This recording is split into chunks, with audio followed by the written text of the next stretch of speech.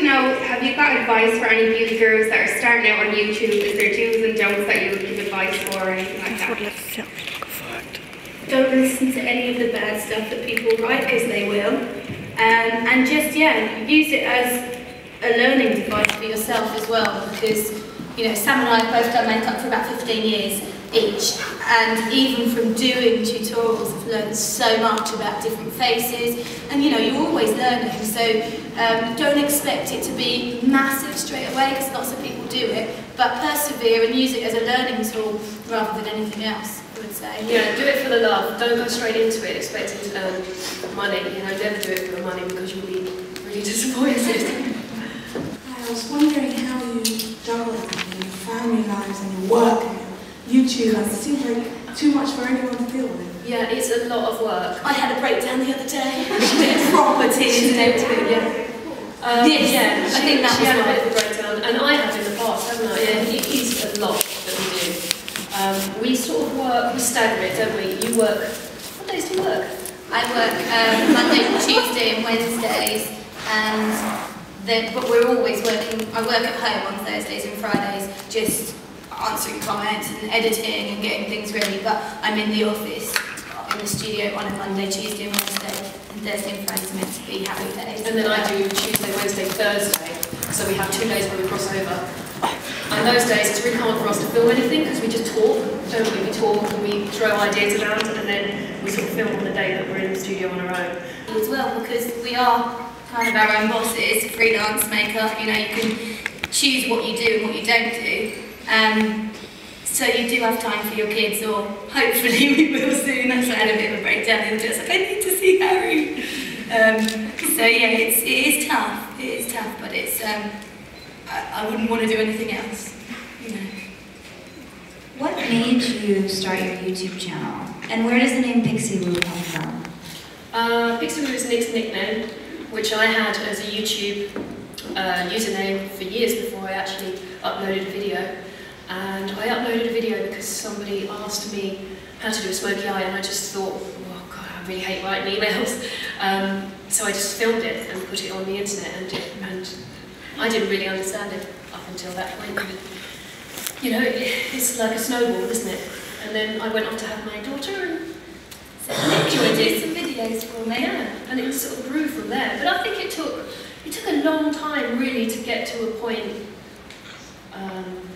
I mean, initially it wasn't a business, it was just something we did in our spare time, wasn't it? And now it's like full-time because there's so much to do. Yeah. But yeah, no, it was just something that was for the fun of it for at least 1.5 years. Yeah, I would say. That. We were working full-time and then doing videos in our spare time. So if you're going to do it, you have to have a lot of passion for makeup. You know, it's not, people think that makeup's a really easy thing, but it's really, really hard work. And yeah, it was tough. I think initially you put in so much, don't you? And one horrible comment is just crushing, because you do everything that you can, you know, you're putting it all out there, and then someone comes back and, I don't know, not everyone's first, doesn't it? Yeah. But you learn to deal with that. I mean, it doesn't bother us anymore at all. How do you keep yourself motivated with all that you do? I would say the way we keep ourselves motivated is because there's 2 of us. When one of us gets really down, the other one goes, oh, get on with it. You know, we do have our times of being sympathetic with each other, but we're also quite pushy of each other, aren't we? Yeah. And I think that does help. You know, if you're ever struggling for an idea, one or the other of us will have a folder full of looks and just send it over to the other one. Which we don't listen to each other with, and then do our own thing, but we always communicate about what we think would be a good idea, and then we do the opposite. It would definitely be much harder if there wasn't 2 of us. Oh yeah, it would be so hard, because at least we have each other to say, someone says that they look really fat. And she'll be like, oh, get over it. Okay. So yeah, it's good to have someone else to turn to. If we were on our own, then you would probably, you know, a lot of people have deleted their YouTube channels because of the hate that you get, but obviously the love way outweighs the hate. You don't notice that, you know, you just don't pay too much attention to that, and we do delete a lot of the comments so that you guys don't have to read them as well, because some of them are really horrible, aren't they? So, yeah, motivation.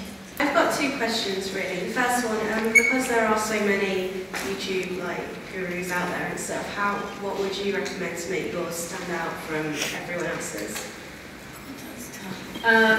You could start YouTube or... I've got one. I've got a few sponsors from people and stuff, but I've still only got well, I've only had it 3 weeks and I've got 5,000 views, 100 subscribers. But it's because you're... That's really good. That's really good. Okay, well I'm glad you said that because everyone else is but anyway, but it's how do you market, because I've got a Facebook page, a Twitter, and a Tumblr, and it's you're only going to the people that already follow you. How do you then break out even more? Does it literally just happen naturally? It just happens naturally. It does, but I think that some of the other people on YouTube, we don't do it. But some of them collaborate, and that's a good way for people to kind of find you. If you collaborate with someone else on your level that has different subscribers, then you can do it that way.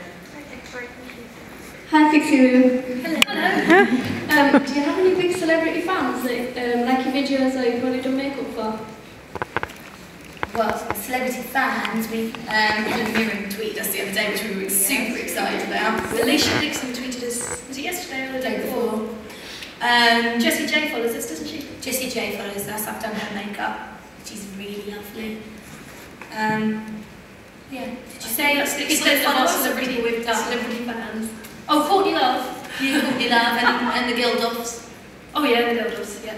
That's about it as far as we know that follow us. That's pretty cool. Yeah.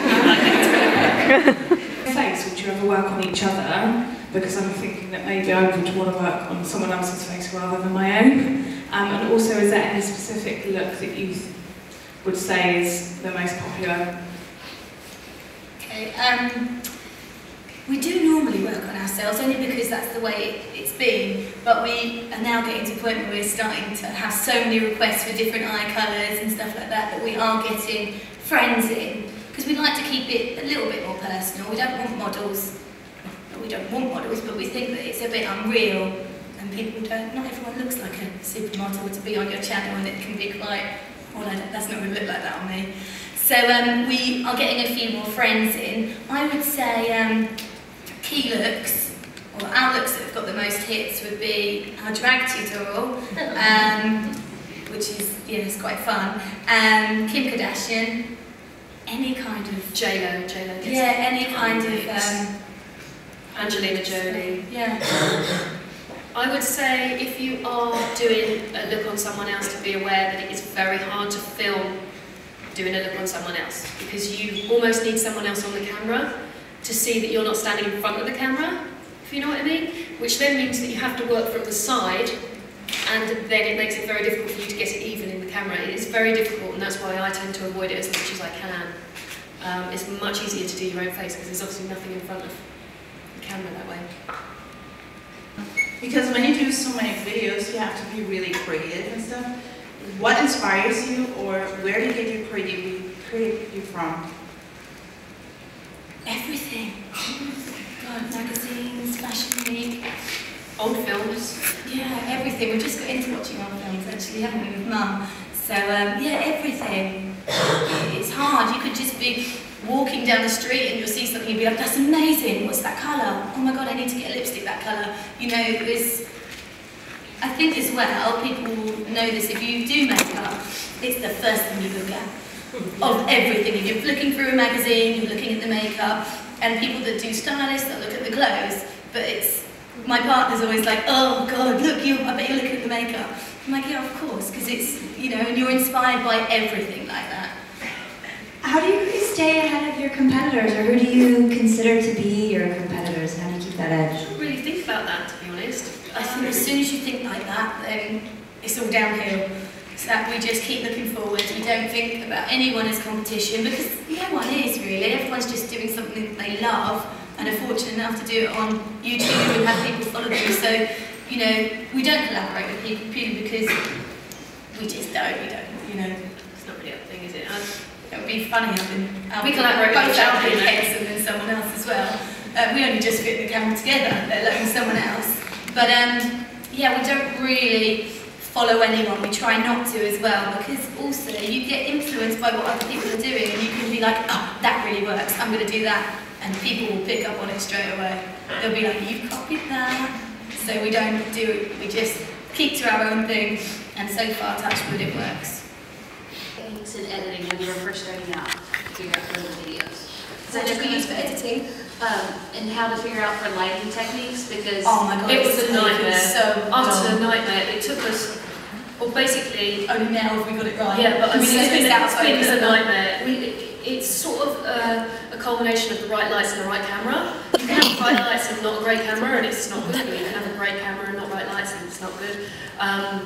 The editing software we use is iMovie. We've always used that. It's easy and it comes with our Mac, so we haven't had to think about that. We did think about going on to Final Cut Pro, but I mean, there's really not that much editing in it, you know, so we're not going to bother.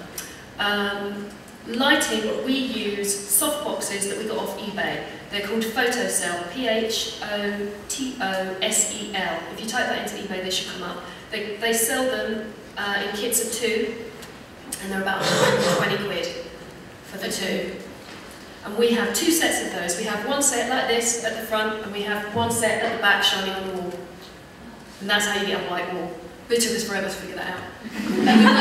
We were using a video camera, but it was making us go grey when we zoomed in and out, which you've probably seen on videos, which was driving us mental. So now we have a camera, but it only allows us to record 12 minutes. Before it turns itself off. And then you're like doing something else, God, it's recorded! So it drives us mad, but it's the best quality. And that camera is a Canon 600D. Thank you. Nice. Hi, I was really pleased to find out that you guys are going to do some series on people who suffer with cancer and side effects of chemotherapy. I'm a doctor and I see lots of women who've had treatment and hearing loss and so forth, and it's a massive issue for them, and their self-esteem obviously suffers too during that time. I just wanted to know what inspired you to do that. I think when I was about 23, one of my best friends got cancer, and yeah, it was quite heartbreaking. She's absolutely fine now, but we went to see her in hospital and she lost all her hair, and it was so sad. And my partner's mum died of cancer and I didn't get to meet her. Sorry? I'm going to be like this in the video as well, I know. And it's something that I've wanted to do for a really long time. Just because I think it's heartbreaking, and it could happen to any of us, it could happen to probably half of us in here may get it. So I thought, when people are stuck at home and they lose their hair and they lose their brows and they lose their identity and they're suffering, there's nothing worse than makeup always makes you feel better. When you get a new outfit, you put it on, you haven't put your makeup on, you feel like, oh, will it look okay when I've got my makeup on? So I just wanted to do something that would help people that were feeling not so great about themselves, and to show them that, you know, you can draw your brows back in and they can look natural. They don't have to look like slugs on your face. Do you know what I mean? I wanted to make it and show that you can get wigs that, although they may be more expensive, I think when you're going through something like that, you don't mind spending £400 on a wig that's properly handmade for you and, you know, to look like your hair. So that's really why I wanted to do it, because I just think it's such a tough subject that is kind of pushed to one side a little bit. I don't think it's ignored, but I think that it's something that really needs to be shown, and we've got 400,000 subscribers. We're better than to do it. I've been thinking about it for at least a year and a half, and I contacted the Big C and everything, and none of them got back to me. So I've decided that I'm just going to do it. And my friend who had cancer has 2 girls that are going through it now, so I said, oh, do you think they'll do it? And they were more than happy to. So hopefully, one of them was ill when I was meant to record it last week, so hopefully in the next couple of weeks they'll be recorded and will help people, fingers crossed.